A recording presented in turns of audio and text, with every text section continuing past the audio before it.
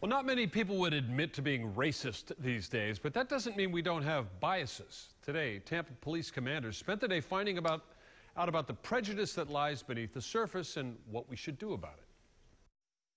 Shooter bias studies show time and again people of all races are slower to spot the gun in the hand of a white person or a woman, and slower to realize there's no gun when the target is black. This audience of TPD commanders learned it's a reaction based on stereotypes we all carry around.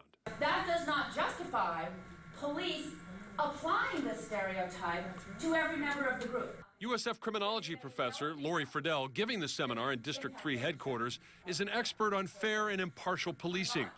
The police violence we see in the news from around the country and the world are all unique situations, but some are no doubt fueled by fear and suspicion born of prejudice.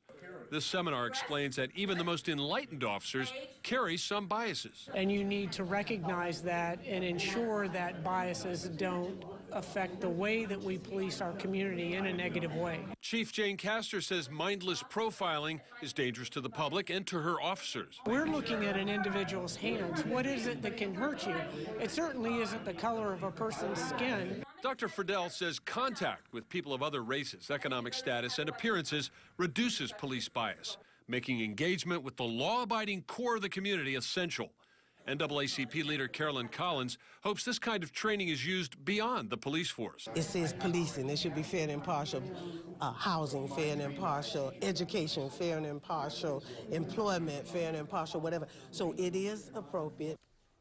A couple of interesting details to come out of this study. Friedel says that police officers exhibit less bias in those shooting simulations than the general public, maybe because of their training. And officers tend to become less biased the longer they are on the job.